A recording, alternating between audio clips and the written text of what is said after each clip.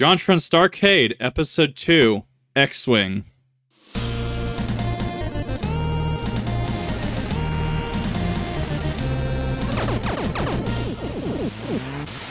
You know, when I first got in this thing, I wasn't so sure, but this baby's actually pretty all right. She's got some moves, even if she isn't all hunk of junk. There we go. He said the funny. If he didn't say the funny, I was going to say the funny.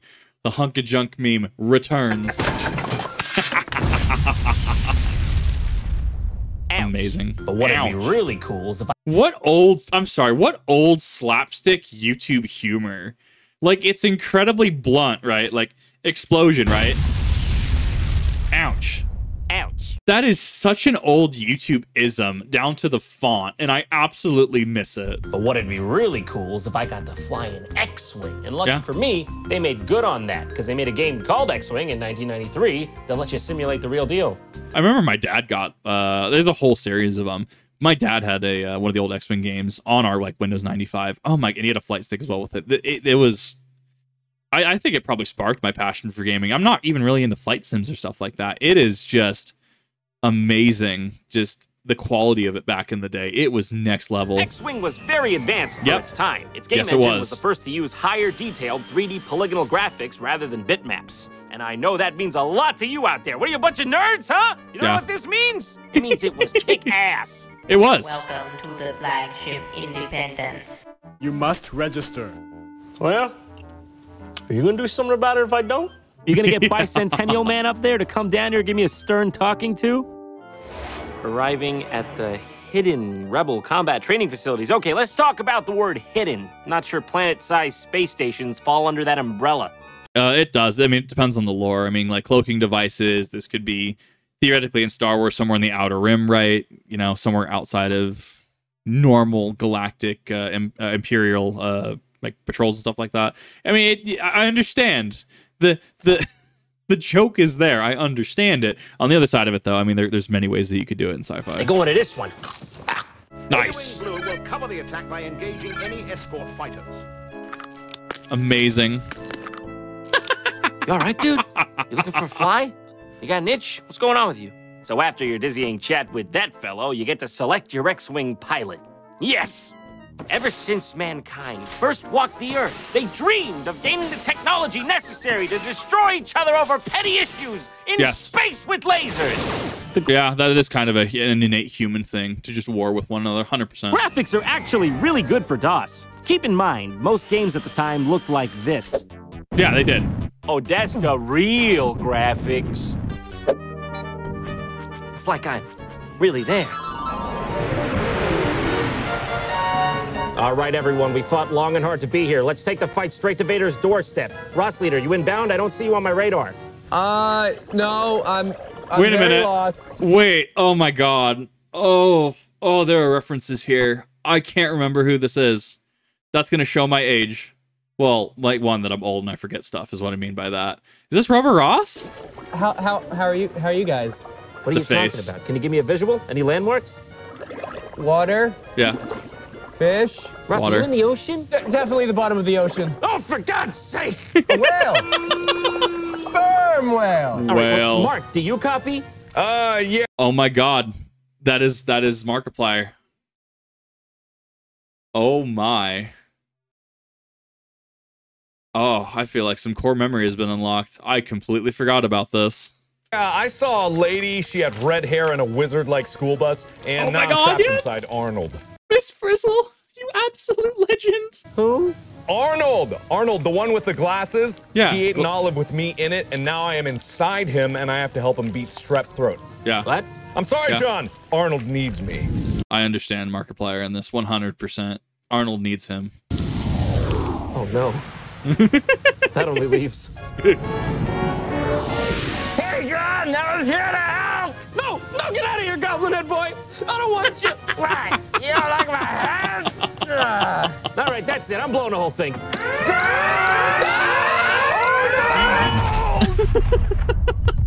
There also exists a special edition, which I personally think lost the charm of the original, but it's still pretty good.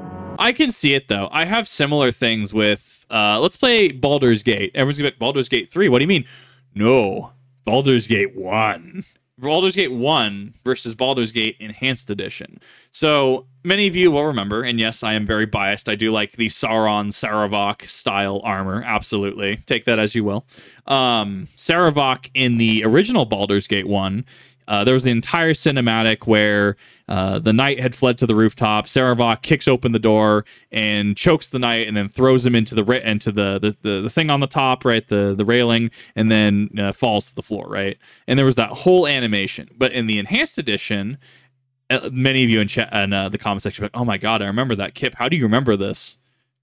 Baldur's Gate was another one. I will be streaming Baldur's Gate 1 at some point. I assure you, it is a game that's near and dear to my heart. But in the remake, in the remaster, Enhanced Edition, if you will, they made it this weird comic book style thing. And so going back to something like I was watching Dark Lore Dash is Diablo 2 like retrospect or Diablo 2 story, right? And seeing some of the cutscenes in that, like Deckard Cain's face, seeing some of the cutscenes between like was it Ball? I think it might have been Ball. Seeing some of the cinematics and stuff. It's very evocative of this era in gaming. And so when you transition to something like this, which in my brain counts as, you know, Baldur's Gate 1 versus this being Baldur's Gate Enhanced Edition, you lose a lot of that early PC gaming magic. If you have not checked it out, look up Baldur's Gate 1 intro cutscene, and you should be able to find it. It goes hard. Another great thing about this game is it has those strange DOS-era cutscenes that are just so fun to watch, due in no small part to their absurdity. Yeah. We found him. But it does not appear that he's moving. Oh, wait, never mind. No, yeah, he is. Moving around like a little crab. Yeah, put him in the tube of jelly. You know the one. Yeah, that's the one. There it is. A bit banged up, but he'll walk it off. Come on, buddy. Keep your head above water. I mean, backed up, but yeah. Oh, well. Oh, he didn't no. make it after all. Just, put him in a box. Flush him down the space hole. You know how it is. Hopefully the dynamite we put in that box will come in handy to someone down there. Oh, there it goes. You're under attack by Imperial Star Destroyers. And for God's sake, who designed this chair? It's terrible. I don't know. I feel like that chair, his Admiral Akbar's chair, would go pretty hard. Secret plans, Princess Leia. I will bring them safely to Alderaan. You guys, feeling comfortable talking to each other like that? You look like you're reluctantly in love. It's so wild how years later we had... it wasn't Solo, was it?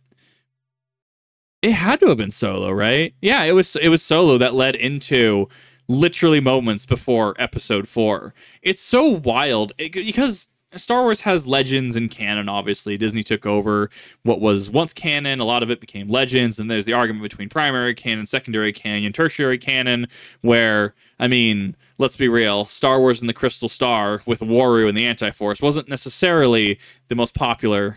Timothy Zahn, however, was very much regarded as heavily canon.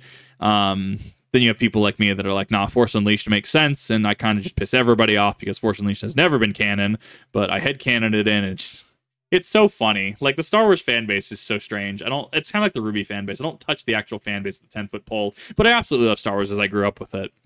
And it's very interesting just seeing the old perception of the story versus what we have now in the new perception of the story. As somebody that likes the sequel trilogy, I'll watch the sequel trilogy. I'll sit down and watch it. I'll point out plot points here that I don't like, such as the whole romance plot points that I greatly despise. I actually gagged in theaters at that. I thought that was incredibly shoehorned in. But I mean, as somebody that'll sit down and watch the prequels, originals, and the sequels, right? I mean, I'll watch it. I'll discuss Star Wars. It just gets hard with the fan base, if that makes sense. If it really does. I even have my lightsaber over there. I got my... I think it was an Ultra Saber, actually.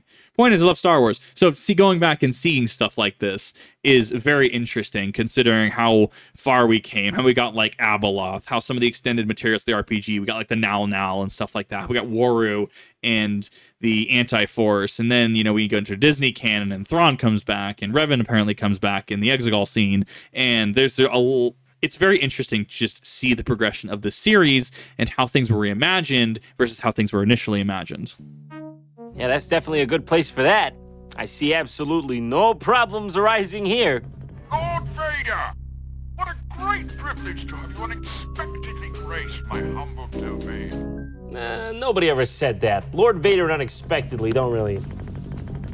We received your grain shipment, Scord. Oh, he brought it to grain. And the Emperor has sent me here to personally repay you for your treachery. Amazing. Grain treachery. It's failed the best of men. I mean, to be fair, like, Vader is effectively a lapdog. Like, yes, Vader is the most feared Jedi killer, but he is the Emperor's lapdog and definitely hampered down by his prosthetics. Wasn't it by Lucas's own admission, right? That, like, Vader was, like, it was either 60 or 80. I can't remember. Someone have to quote me on that. Like, 60% of his max potential having suffered his injuries on Mustafar, right? Something along those lines, and that's where you get into Force Unleashed and Palpatine constantly looking for a new apprentice to rule by his side. That kind of thing, right? Vader was, for all intents and purposes, a lapdog. Yeah, don't worry, guys. It's not what you think. He's just very disappointed he let Darth Vader down. Poor He's guy's just sleeping. taking it hard. Sleeping. Wow, that sure was a lot of fun. But that's it for X-Wing. Make sure to join us next time when we get a taste of the dark side Of the Force. Yeah. I forgot how huge this was. That is going to have to get turned down. If you want to see the original with the original sound, definitely go check out the original, because Disney owning the Star Wars soundtrack, I don't want to take any chances with that. However, but yes, no, if you haven't checked it out, definitely go check out the original series. I didn't know that we had, you know, like Markiplier in this. I really didn't. That's very fascinating to me. This had to have been huge. Like, I don't know. Like, I had heard about it, but I hadn't really engaged with it and thought it was still pretty niche. But I mean, 8 years ago, 6.2. Oh my God, this was 8 years ago. This felt like this was like 15. I'm going to go need a nap after this. But let me know what you guys think. If you have not seen this series or you want more JonTron, go check out more JonTron. Definitely go check them out if you enjoy this brand of content. And let me know what your thoughts are. Let me know what your thoughts are on, I guess, the Star Wars community as a whole. Do you, like me, not necessarily associate with them? Or are you in it? Are you proud to be one? Do you also have a lightsaber? If so, do you go Ultra Saber, Saber Forge? What kind of lightsaber do you use? And is it sparring grade like mine? I guess, what is your favorite Star Wars fact? And do you also headcanon Force Unleashed as canon, much to everyone's headache around you? Let me know in the comment section. All that fun stuff, and I'll see you in the next